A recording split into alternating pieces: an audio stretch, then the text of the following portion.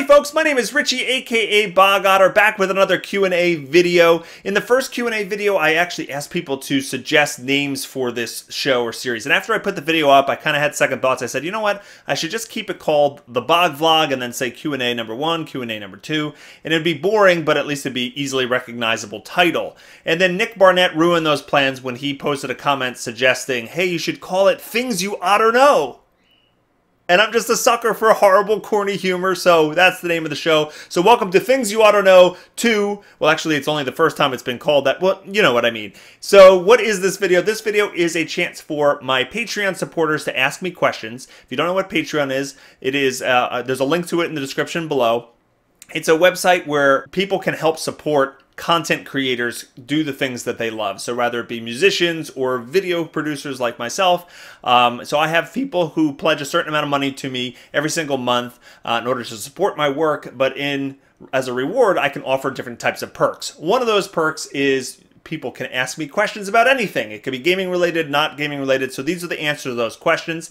Another perk for those who are at the Sea Otter level or above, these generous individuals, is I will do a monthly shout out and tell them thank you publicly and help promote a website or a YouTube channel or something like that. So I'm happy to announce that I actually have 2 Sea Otters this month. One of them is a returning Sea Otter and the other one's brand new. So I wanted to give a shout out to Falko, who has a YouTube channel called Top Hats and Champagne.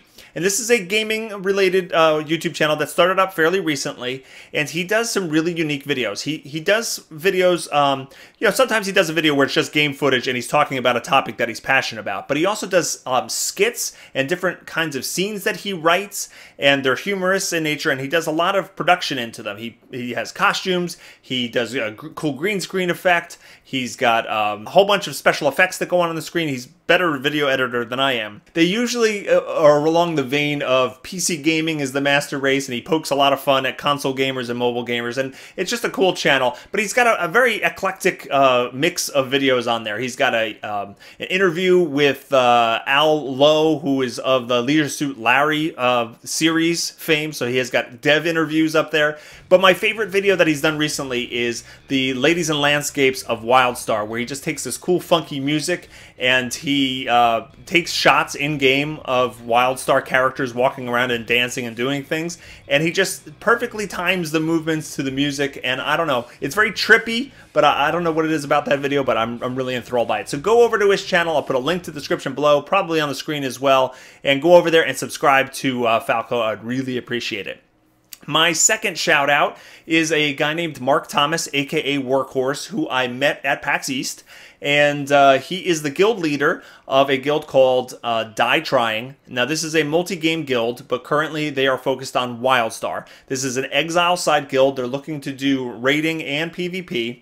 And it's more of a casual, friendly, like they're serious about the game, but they realize people have, you know, real life responsibilities, families, and work, and different things like that, and they're not going to treat the game like a job. And they're very community focused. They will recruit the player and not the character. So if you're a good fit for the guild, it doesn't matter what class you're really playing, they want to get you in there. And they're also looking to play EverQuest Next and Star Citizen as well. So go over to www.die-trying.org. I'll put a link to the description below, and go over and check out Mark's guild.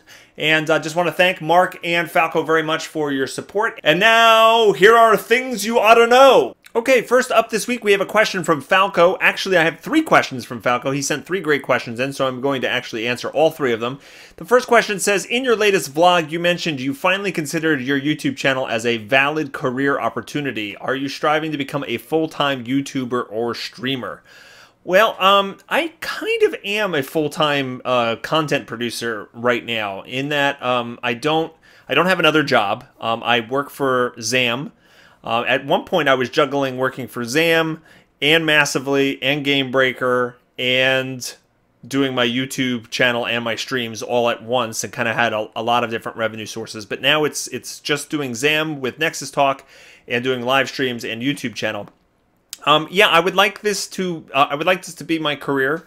I would like to be able to support my family just through doing this kind of content that I enjoy. I'm not quite there yet. It's growing. You know, I said it in my my channel update vlog a few days ago that, you know, the channel is growing, and it's really good news on all fronts there. The financial aspect of it is much tougher, but yeah, I would like to be able to consistently do this for a living going forward. I don't know if I'm full-time in terms of hours yet. I probably put in at least 30 hours a week to making content. I do all day when the kids are at school, I'm making content, and most nights, most evenings, I'm actually making videos or writing scripts or, you know, editing videos and rendering stuff. So yeah, it's pretty close to a full-time job as it is right now, and I would like to make this my career going forward long term and avoid having to go back to the corporate you know, world if I can help it. I did that for 12 years, and this I'm more passionate about. Okay, Falco's next question is, after the launch of WildStar, do you have any ideas on what kind of WildStar related content you want to focus on? Well, I'm going to continue to be doing the Nexus Talk on the Zam official YouTube channel. That goes live every single Monday, so I'm going to continue to talk about my impressions. I'm going to continue to show off different aspects of the game that I think are interesting, and I'm going to continue to follow the news and talk about what the community is talking about. So that show is going to continue. On my personal channel here, I'll probably do some more live stream. You know, I plan on live streaming a lot when I'm leveling up in the game, especially like during the head start and stuff like that. I'll probably take the funniest bits or the most interesting bits of the leveling and still continue to do highlight videos. I'm also considering doing, and these take a lot of time to do, but a map completion guide for some of the zones. That was something I regretted not going forward fully on Guild Wars 2. The problem with the WildStar map completion is they do have it in the game. There is a way that you can like find all the journals, do all the challenges, and explore the entire map and all that stuff. There's an achievement for doing that, but there's no rewards for actually going through all of that. So I'm not sure if the WildStar community is going to be working on that the same way that the Guild Wars 2 community did. Because in Guild Wars 2, you know, not only did you get these cool chests with items and stuff in it every time you unlocked the map, when you did the entire map, the 100% world completion, you got components, the Gifts of Exploration, which help you get your legendary weapons. So there was a lot of incentive for folks to do it, so a lot of people were searching for those videos on YouTube. So I might put a couple of those zone guides out, see how they do, and you know, see if that's something that people are gravitating towards and find useful.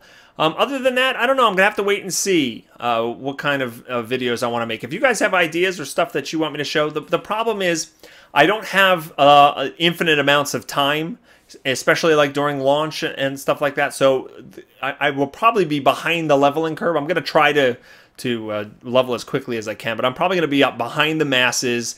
And so anything like dungeon guides or, you know, higher level like crafting guides or raid boss guides and stuff like that, all that stuff is going to be made and done and put out there before I'm going to have a chance to get there. So I don't know.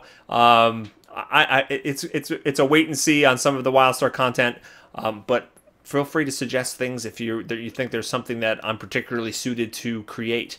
And last up from Falco is, what does your wife think of your video making passion? Interesting topic. My wife is not a gamer. She, I have tried many times over the 12 years that we've been married to get her into gaming. I had her play EverQuest with me when that first came out. I had her play World of Warcraft with me. And yeah, she plays the games just to kind of pacify me, but she doesn't have a lot of enjoyment herself from it.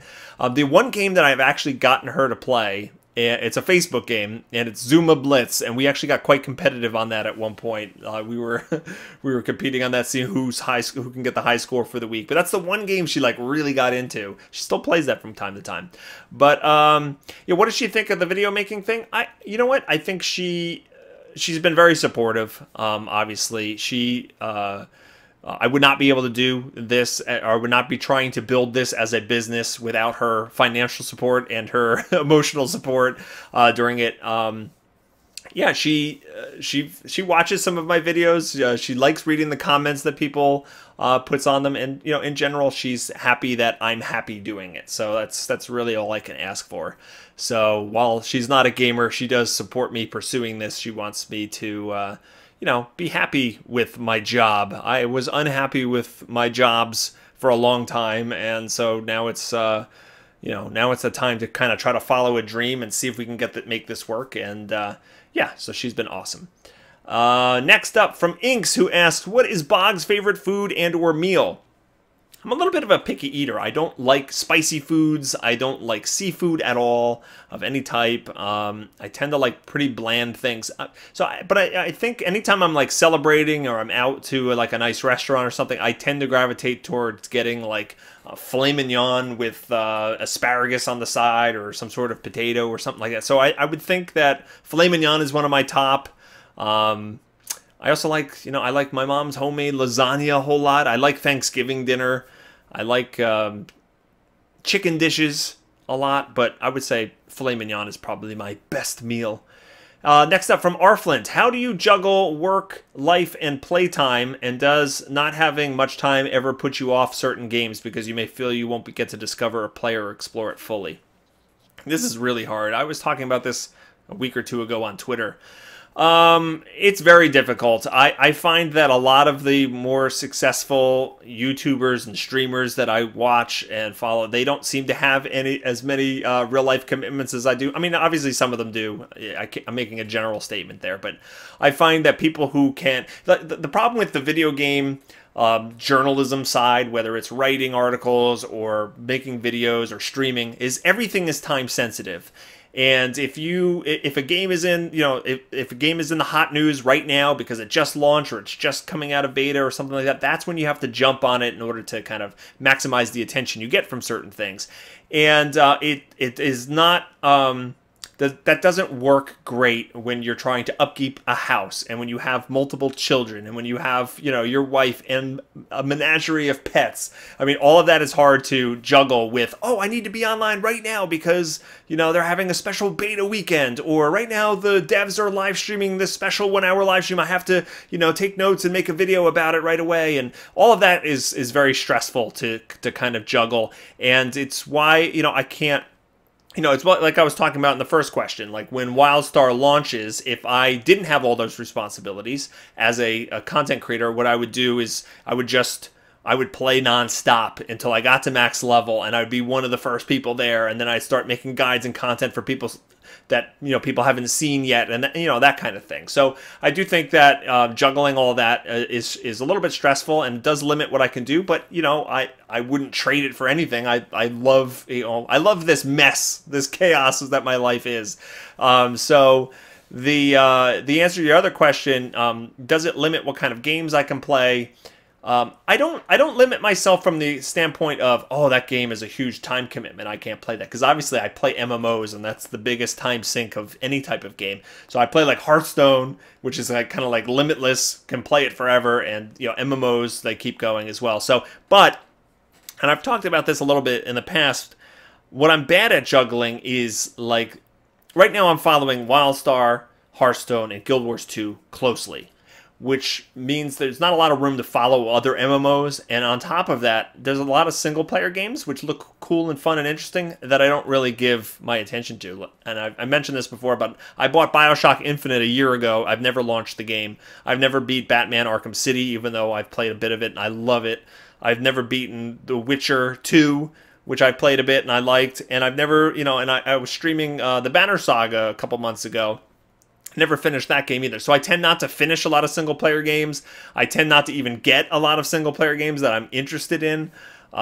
So I do kind of limit myself. I got to get better at just finding more me time. Because what I do is I say, all right, no one's going to be interested, or few people would be interested in me doing like a Let's Play of BioShock Infinite. The game's over a year old. And, I don't know, the people know everything about that game. Now, there's going to be a handful of people that say, oh, I'd like to see Richie play that and see how he reacts to it, and I understand that. But, so my gaming time is so limited, and I try to, I tend to gravitate towards playing games where I could be making content at the same time. So I'll run guild missions with my Guild Wars 2 group every Monday night, and I'll have the camera rolling, and we'll see if anything funny comes out of it, that kind of thing. So it's something I'd like to get better at having more just time to play games for myself, or but that's a long-winded way to answer your question. Next is up from Dekoyta, who asks, are there any other 2014 or early 2015 games you're looking forward to making content for? Similar question. I'm interested in Transistor, which is the game Supergiant is making. I mean, they were the people that made Bastion. I don't know a ton about Transistor. It comes out at the end of May of 2014. I don't know a lot about the game, but the trailer and that song, if you've seen the trailer for Transistor and the song, it kills me. And the art style looks cool, but the song I love, and I'd like to play that maybe, but it comes at a really bad time. I mean, the end of May, we're right about the WildStar launch. I expect Guild Wars 2 to have some cool new content at some point. Hearthstone's going to be doing their next Ramus stuff in the near future, or maybe over the summer. So I'm not sure I'm going to get into Transistor or not. The other one I'm looking forward to is the next Dragon Age game, Dragon Age Inquisition, which comes out in the fall. I played Dragon Age 1 and 2. I love those games, and I might stream or do a Let's Play of that game. On the MMO front, I'm interested in EverQuest Next. Not Landmark, not the sandboxy buildy stuff. That's not really kind of my thing. But once EverQuest Next becomes a proper MMO with content and actual combat and things like that, I'm definitely interested in taking a look at that as well. That looks interesting. I just need my microphone. I need it, like, not want it or desire it, but I kicked it with my knee. That's totally different. Next up from Talifalana, who asks, what are some of the Hearthstone resources that you use? Okay, if you check out my basic training Hearthstone video on arenas, which I think is the most recent one, I put it out a week or two ago. In the description, I put links to a lot of the guides that I use for when I'm crafting an arena deck. But I check out, the Hearthstone Reddit page a lot, and I follow links in there. I watch Trump's streams on Twitch. I think it's Trump SC. twitch.tv/TrumpSC. And there's a couple other websites. I could just bring that up now. Hearthhead, right? That's a ZAM site. That's a good site. You can find a lot of decks on there. I actually list all the decks that I've made for my various videos on there as well. And so you can go over there. iHearthu.com. It's the letter I and then hearth and then U, the letter U.com. That's another one that's got some really good articles on it. TeamLiquid.net actually has articles on it as well. So these are some of the professional sites out there that I've used. But really, it's mostly looking at the Hearthstone Reddit subreddit every day and just kind of seeing what's interesting or new. There's some funny stuff, but there's also some good links to articles and videos and stuff like that. And there's actually there's another Hearthstone subreddit called Hearthstone VODs, VODS, for videos on demand. And this is a way you can watch the professional tournaments in a non-spoiler format. So I watch quite a bit of that. I don't know why I'm getting into like watching Hearthstone esports, but it's really interesting to me to kind of watch all that unfold. So those are the main Hearthstone resources I use. And last up is another Hearthstone question from Kaam, who asks, in Hearthstone, we discussed on Twitter the nerf to Unleash the Hounds. So if you didn't know that, they're going to nerf Unleash the Hounds to cost 3 mana instead of 2 mana, because there was a lot of aggro hunter decks that were just using that card constantly, and it was just a little too easy to get a huge swing in the game, so they upped the mana cost by 1. I mentioned Savannah, Highmane, Lion decks as a counter to Warlock rushes, but my experience, though, it's over by round 6 before you can play that card. Can you expand upon this topic, and are there other balance adjustments you'd like to see in Hearthstone, or do you think it's pretty much balanced? I mentioned the Savannah Highmane. There is another, I don't know what it's called, I haven't really researched it yet, but there is another hunter type deck that I've been seeing on the ladder besides just the aggro I'm going to bite your face off one. And it's one that utilizes the Savannah Highmane, but I mentioned that card to kind of try to identify the type of deck it is, but that's not necessarily the card that beats the Warlock aggro. It's more of a control hunter. It's got taunts in it, and that's really the key to beating the Warlock aggro, is having lots and lots of taunts. I do think that there are hunter decks out there that are more control-oriented that can work well against like the Warlock Zoo type decks. But in general, if you don't have to play hunter, any heavy control deck can beat those druids. I put out my video on the Zookeeper, as I called it, which was specifically made. It's a druid deck that's specifically made to take on those aggro Warlock decks, and I have a pretty good win percentage against those type of decks with it. So load yourself up with taunts. That's the current meta game right now. I think it's shifting a bit. I'm not finding as much aggro on the ladder as I was a couple weeks ago. I think it is shifting more towards these big, beefy control decks with really big creatures and taunts. So again, it's gonna, I love that about Hearthstone, is there's this pendulum that swings back and forth, and the meta constantly shifts as people say, oh, I'm facing all these hunter aggro decks and all these Warlock aggro decks. Well, I'm gonna make these control decks, and then that's gonna become the new norm, and then it shifts again to, you're always trying to counter the meta, stay a couple steps ahead of the meta. So play around with hunter control if you really want to play hunter. I don't think the Unleash the Hounds nerf is too bad. It's only one more mana, but of course, I'd have to play it to really see what kind of impact that has on it. And yeah, that's going to wrap things up for things you ought to know. If you like this video, please hit that like button. And yeah, subscribe to the channel so you can be notified when future videos are released. I would imagine that most people watching a Q&A video are already subscribed, so thank you very much for doing so. And you can hit me up on Twitter at Richie Procopio. Go over to my Facebook page, facebook.com/bogotter, and become one of my otters on Patreon. And if you contribute, just $1 a month, you get access to our patron-only feed, and there are other rewards from there, including being able to ask me questions to talk about on things you ought to know. I hope everybody has a fantastic day, and I'll see you next time. Take care. Goodbye. Good day.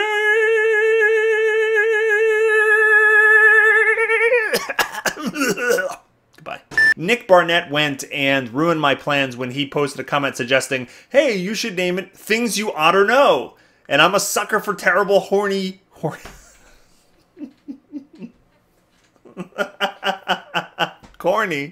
I meant corny. I'm a sucker for horny. I should leave that in the video, but probably not.